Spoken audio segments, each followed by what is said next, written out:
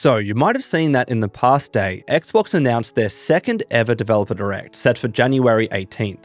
This of course follows their first Developer Direct from last year, where we saw titles like Redfall, Hi-Fi Rush, Forza Motorsport, Minecraft Legends, and ESO Necrom. This year's Developer Direct is set to be even better, with a lineup of games that, in my opinion, will really take Xbox's offering to the next level. Now, I'm sure you've already watched videos from other creators about this news, like from my boy Matty. Unfortunately, being in Australia, the Developer Direct announcement dropped at about 2 AM my time, like with most games news, and by the time this video goes live, it'll be about 24 hours after the fact. This means I must try and offer you a point of difference here to convince you to watch the rest of this video. On that note, I would like to try and explain why I believe this year might be one of the best from an Xbox console exclusive perspective. We're going to look at Xbox's exclusives released in previous years and compare them to what has been confirmed for this year, analyze the Developer Direct announcement, and even see what PlayStation has on the horizon. So if you enjoyed this video, please like and subscribe if you're new. Let's get into it. Let's journey back to 2021, which of course was the very first full calendar year following the release of the Xbox Series X and S back in November of 2020.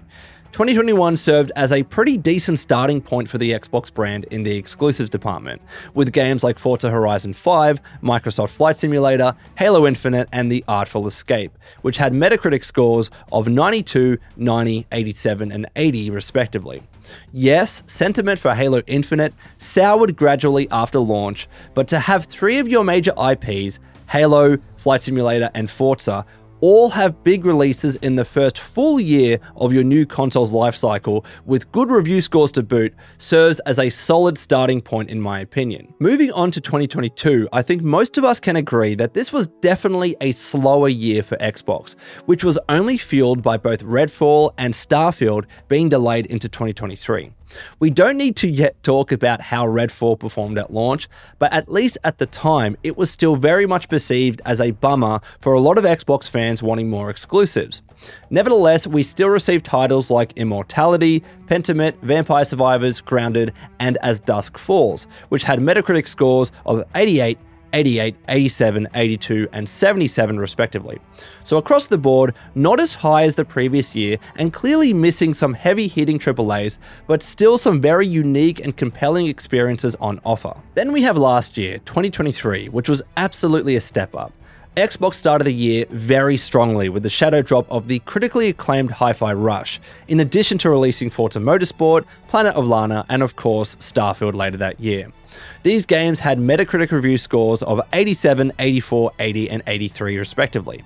Now I know Redfall also launched last year, and especially on Steam, many people have soured on Starfield, but there is no denying that 2023 saw a healthier exclusive lineup for Xbox than the previous year, especially with more AAA heavy hitters like Forza and Starfield. Personally, I would still say 2021 edged out 2023, but still not a bad year by any means. And now we're in 2024. Of course, we have no idea what games are actually going to release this year. I have no doubt that Xbox has a surprise or two up its sleeve, which we currently don't know about. And you never really know what confirmed 2024 games are going to be delayed till next year or potentially beyond. However, let's just go off of what we know. Xbox has confirmed a number of exclusive titles to be released this year from both first-party and third-party studios, including Microsoft Flight Simulator, Towerborn, Stalker 2, and others. Then we have the games which are set to be shown off in the next Developer Direct, announced by Xbox this week. Avowed is by far at the top of this list for me personally. Confirmed as a 2024 release, Xbox announced that at the Developer Direct on January 18, quote, the team at Obsidian will share the first deep dive into the gameplay experience fans can expect in Avowed, their upcoming fantasy action RPG, set in the fantastical, vibrant living lands.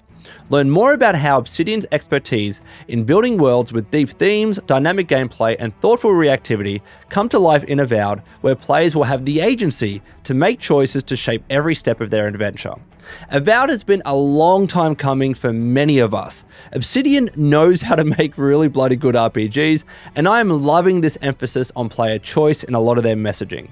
Hopefully we get a release date for this game at the event.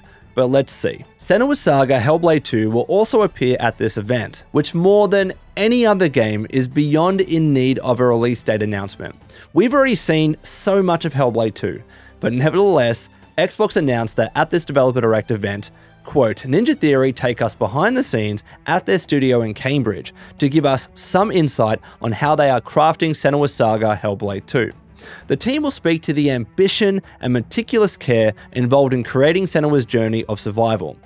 Admittedly, I think it's going to be a bit challenging for Ninja Theory to show us even more new content for this game, but I'm going to have to bite my tongue on that and wait and see. Then we have Ara History Untold, which is also set for a 2024 release. In the words of Xbox, we will, quote, hear from the leads at Oxide Games, a studio founded by veterans of the strategy genre and the creators behind classic strategy titles including Civilization V, as they unveil exclusive new gameplay and share more details about the inspiration, key features, and road ahead for their upcoming historical grand strategy game. As someone who's never been able to get into the Civ games, this one is going to be interesting for me personally, but it's clear that the studio has the talent and expertise needed to make an acclaimed exclusive. But then the big one, Indiana Jones. I admittedly did not see this one coming. I thought the game was many more years off, possibly set for a 2025 or 26 release. So to see it slated for this year's Xbox Developer Direct is definitely very interesting. This might actually imply a 2024 release, especially if a leak from Insider Gaming is to be believed, which stated in a recent article that, quote, the new Indiana Jones by ZeniMax Media will be released in 2024, sources close to the game tell Insider Gaming. Though Xbox was very careful to not confirm this in their own press release. Either way, Xbox did say at the next Developer Direct that, quote, Machine Games, the award-winning studio behind the recent Wolfenstein series, will reveal their upcoming Indiana Jones game, an action-adventure that puts players in the leather jacket of the legendary archaeologist. Developer Direct will showcase more than 10 minutes of game and developer insights, including details about the game's setting and story, how fans will actually play as Indy, additional details from his next globe-trotting adventure, and the premiere of the first gameplay trailer. And finally, though this of course has not been officially confirmed, rumors suggest that we might actually have a shadow drop or surprise release emerging from the Developer Direct, just like we had with Hi-Fi Rush last year. This game could honestly be from anyone, but if I were a betting man, my money would be on Double Fine. And all of this isn't even mentioning the games which might still be confirmed for a 2024 release at the likely Xbox Game Showcase later this year, nor any of the exclusives that Activision Blizzard might also have in store for us. Xbox themselves even stated in the Developer Direct press release that, quote, please note that while this show won't have updates on games from Activision Blizzard, you can look forward to news from those teams later this year. Does this mean they're talking about exclusives necessarily? No, but it's something to keep an eye on nonetheless. So, if in 2024, Xbox does actually see the release of Avowed, Hellblade II, Ara History Untold, Indiana Jones, Microsoft Flight Simulator, Towerborn, Stalker 2, and potentially even more titles, this year might actually be the best year for console exclusives in Xbox Series X and S history. The lineup has a really nice mix of smaller titles and AAA heavy hitters, especially Indiana Jones. The Xbox brand has long needed more big exclusive titles from major film studios to compete with the likes of Spider-Man on PlayStation. So if Indiana Jones is actually good, it's going to serve as a huge coup from Microsoft's acquisition of ZeniMax Media. Though this is the sticking point with a lot of these games, right? They actually need to be good. No horrible launches, solid review scores across the board, and generally high sentiment from Xbox players in particular. Now, is it realistic to expect this? Well, definitely not with every single game. Naturally, as has long been the case in the games industry, there will be some missteps, some bugs, some games that just don't quite hit the mark. We cannot expect perfection here. But the point is that this year has the potential to be one of the greatest for Xbox, if a solid majority of those releases do actually tick all the boxes. This is especially the case when you compare Xbox's exclusive slate for this year to PlayStation's, which is somewhat lacking compared to its own previous years. Last year was great for the Blue brand, with releases including Marvel's Spider-Man 2, Final Fantasy XVI, Season: A Letter to the Future, Viewfinder, and Humanity. But for this year, when it comes to purely confirmed releases, we have Helldivers 2, Final Fantasy VII Rebirth, Rise of the Ronin, Pacific Drive, Stellar Blade, and maybe some others. Now, of course, PlayStation will have their own new games to announce this year, likely at some sort of state of play, so we can't make a completely fair comparison right now. But at the moment, as a whole, I am currently leaning more towards Xbox's exclusives in 2024 over PlayStation's. Regardless, the point of this video was not to flame console wars. I love my PlayStation 5. I also love my Xbox games.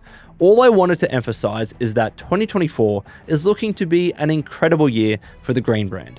And the funny thing, this video has only really covered new game releases.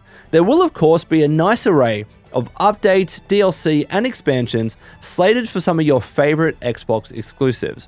Starfield is set to get updates every 6 weeks starting February, with the release of their first DLC, Shattered Space, likely landing this year. A ton of Activision Blizzard games are probably going to fill Game Pass libraries as well, with Phil Spencer confirming that this will begin this year. Achievements have even been released for Hi-Fi Rush, suggesting that last year's critically acclaimed title is going to be receiving DLC sometime soon. Halo Infinite should also be getting its own updates too, likely with Season 6. And so on and so forth. So let me know your thoughts in the comments below. What do you think of Xbox's console exclusive slate for 2024? Do you think it'll live up to its potential? And how does it compare to PlayStation's? I can't wait to hear your thoughts, and until next time, this has been the Lone Vault Wanderer. Please take care of yourselves, and would you kindly keep fighting the good fight.